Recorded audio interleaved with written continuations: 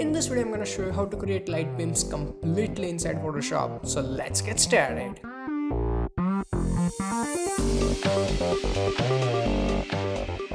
Hey, what's up guys, my name is Dhruval and welcome to another video by Tutorials Junction. And as you can see, this is the final output and this is the original photo and this is what we will create. I'm also going to show you how to create this dust particles, as you can see here.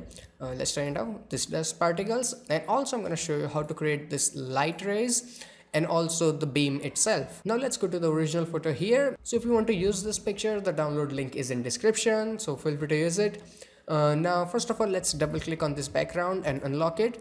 Now we have to make a copy of it, so press Ctrl J and rename it to multiply. And just like the name, go and change its blending mode to multiply. So the entire image is dark, but we only want it dark on the outside. So let's make a selection. It's super easy. Right click here, go and select a polygon lasso tool. Now you have to make a rough shape of your beam. So here's one advice: start a little bit outside of your document. So I'm gonna start from here. Then let's go and make a something like this. Then I'm gonna go and make okay, that's way too far. You can use backspace to delete it. So I'm gonna go and do a click here, then a little bit click here, then let's go and end it up somewhere around here. Perfect. Now we have to apply a layer mask, so go and apply it from here. Now it's inverted, we want darkness on the outside, so select a layer mask and press Ctrl I. So easy. Now let's make it a little bit softer. So for that, just double click on your layer mask here, double click, and then increase the feather until the edge is exactly as you want. So don't worry if it goes way too crazy, go 100, 150, it's completely fine. So I'm gonna go and keep it somewhere around like 148, that looks good, go and close it. Now we have to make a copy of it, but as you can see, it is way too dark in this area. So what I'm gonna do, I'm gonna select my brush, and let's change it to something normal round brush, and it's really soft, 0%, and the opacity, make it somewhere around like 20-30%, 25 is good. Now I'm gonna go and paint with black color, so the effect will be little less here. As you can see, that's way too much. Let's go and try the opacity somewhere around like 10%, 15. Okay, perfect. That's nice. Now I'm gonna go and make a copy of this layer, so go and press Ctrl J, so another copy. But as you can see, it is way too strong, so I'm gonna go and change the opacity to somewhere around like 60%, and then I'm gonna do the same here. I'm gonna go and change the opacity somewhere around like 60-70%. 75 looks pretty good. Now go and activate your top layer again, then go and press Ctrl J. But this time I'm gonna go and change the blend mode to normal and activate my layer mask, and then I'm gonna press Ctrl I. So as you can see, the effect is, if I turn it on and off, as you can see, only this middle part is visible. So that's looking pretty good. And I'm gonna go and increase the opacity somewhere like 80% or something like that. So on solo layer, it looks something like this. Okay, we good. Now go and create new adjustment layer. Then go and select color balance. Here, before you apply any kind of adjustment, go and turn on the clipping mask. So if you do any changes, it will only stay in the middle. You see the layer below it. So go and add a little bit of yellow. Oops, 0. We need to change highlights actually, so go and add a little bit of yellow in the highlights, a little bit of red here. Don't overdo with the red, be very careful. So that's pretty good. Now go to shadows and add a little bit of yellow. Looking really nice. Now go and add a little bit of red too, is good. So now if I turn it on and off, it gives it that really nice feeling of sun.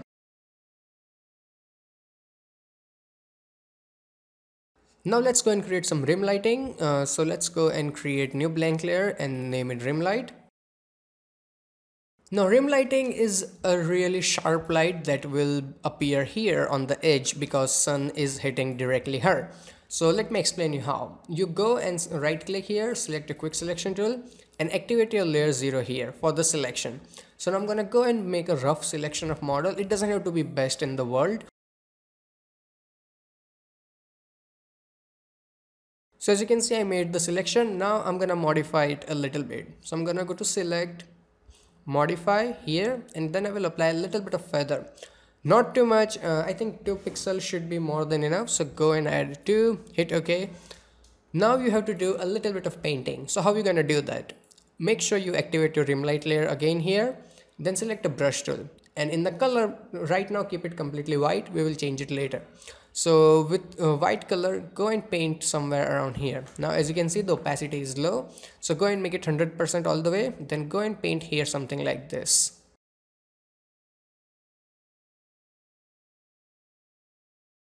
Nice. Now go and change its blending mode to screen.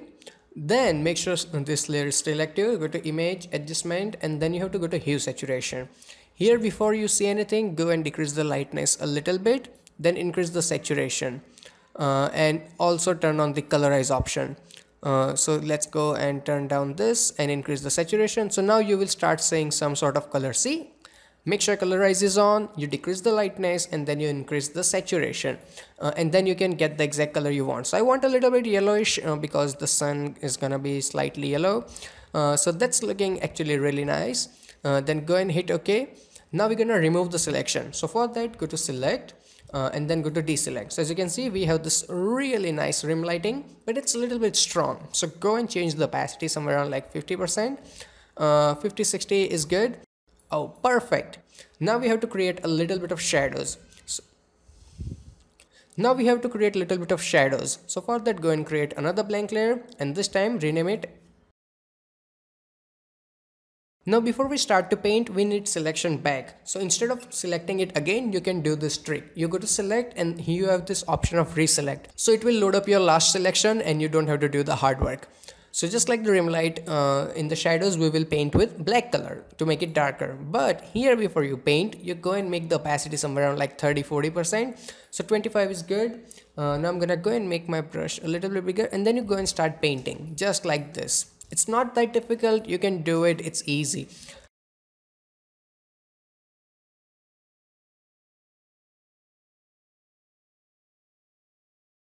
Nice. Now go to select and deselect, and the selection is gone. So now if I turn it on and off, really beautiful shadows, but just like the last time, let's decrease the opacity so they blend in real nice. So keep it somewhere like 60%. Let's turn it on and off. Amazing. So now if we turn this both on and off, see the depth and the lighting looks amazing. Now we have to create a little bit of sparkling glow in the water and on the lady. It's real easy. Go and create new blank layer, and let's name it glow. Then go and change your color to white and make sure opacity somewhere around like 100%. Then go and paint where you will paint. So do you see these bright portions here? You will go and paint there. I think 100 is way too much. Let's try 50. Okay, nice. Now go and paint a little bit here, a little bit on the dress here. Now let's go and paint on the water. Here you see this stuff here. Nice. Then go and change its blending mode to, where is it, soft light. So as you can see, there's a little bit of glow, but it's way too strong. So first of all, just go and directly make it 0. So there is no effect. Now start adding in a little bit until it looks really nice and blends better. So I think somewhere around like 30% should be good. So if we turn it on and off, see that sparkle on the water looks way better. All the crazy hard work is done. Now let's do some fun stuff. So first of all, let's go to adjustment layer and select levels. Here I will give it a little bit of contrast. So go and make it a little bit brighter from here and touch darker from here. Looking pretty good. Go and close it. After that, go and create another adjustment layer and get a selective colors. Here first of all, we're gonna go to reds because there's a lot of red, and add a touch of it. So the dress has a little bit of punch, and then add a little bit of blacks to it. So we have this really nice contrast, looks beautiful. Then we're gonna go to greens, and in greens, so how you gonna go add greens? So this is red, this is green, and this is blue. So we're gonna go and add a little bit of green by sliding it this way. So as you can see, it gives it really nice saturation in that green. Nice. Now let's go and go to neutrals. Here you will add a little bit of blacks to give it some real nice contrast, looks amazing.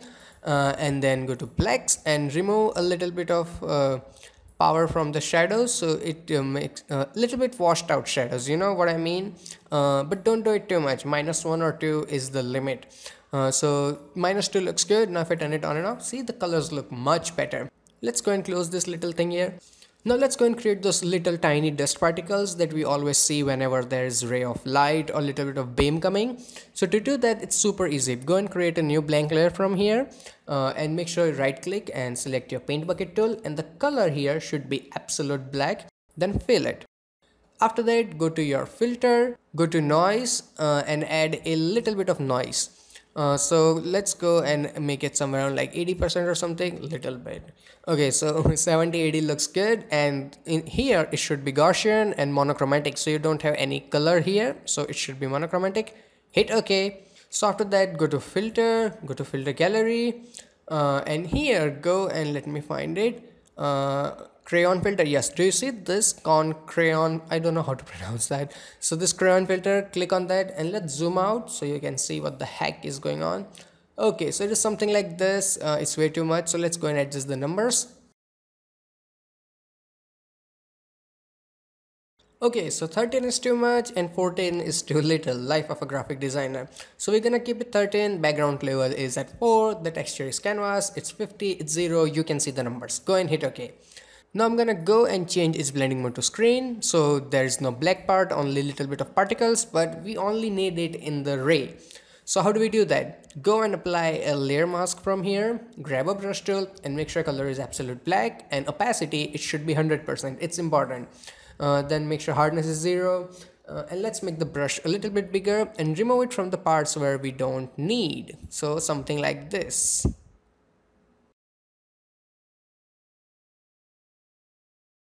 It's looking good, but we need to remove some opacity, so let's go and keep it somewhere around like 69. Turn it on and off, looking amazing. Now let's make it a little bit bright. So for that, go and create new adjustment layer and select curves, and then I'm gonna go and make it tiny bit brighter from here, from the, yeah, almost perfect. Go and close it. Now let's go and create those light rays. It's simple. Go and create new blank layer. Then you don't have to do anything. Your only job is make sure the color here are black and white, no other else. Then right click here and select a marquee tool, the round one, and make a circle, something like this. It doesn't have to be exact.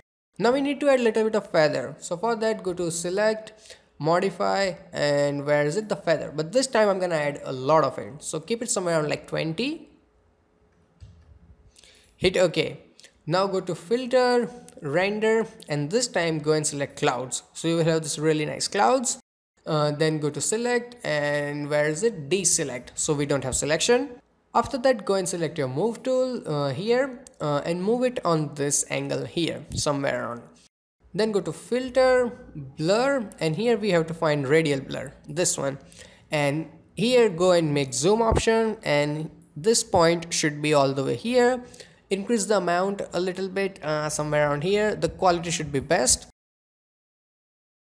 Then go and hit OK. Now we have to adjust it a little bit. So for that, go and press Ctrl T and rotate it a little bit. Then confirm it so the rays are straight. Then again go and press Ctrl T and stretch it somewhere around like this. Pretty good. Then go and make it smaller, something like this. Then rotate it somewhere around here, put it here, pretty good. Then go and confirm it. Now I'm gonna go and change its blending mode to screen, so we get rid of all the black parts. Now as you can see, it's ridiculously strong. So what we can do, right click and select blending options, and here this first one, do you see here, blend with gray? Hold your alt key and then go and drag it here on this side, all the way here. So that's really nice. Then go and hit OK.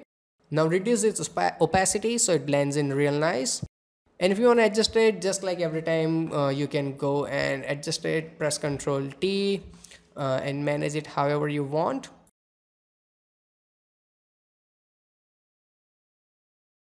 After that, I selected my eraser, and then I can go and erase it a little bit from here and a little bit from here, so it's only in the middle and doesn't look hideous. So that's it, and this is the final output. Now let's look at the after before. So This is the image that we started with, and this is the final effect, and everything is non-destructive. So if you don't like anything, you can change it anytime. So let's go and make it a little bit less bright. So I'm gonna go and reduce the opacity of curves so it's less bright, and you can go and reduce the rim light if it's way too strong. So I think 45% looks better. You can do anything. So this is it for this video, and I really hope that you learned something. If you did, hit that like button, and if you have any kind of questions or suggestions, ask me in comment section below.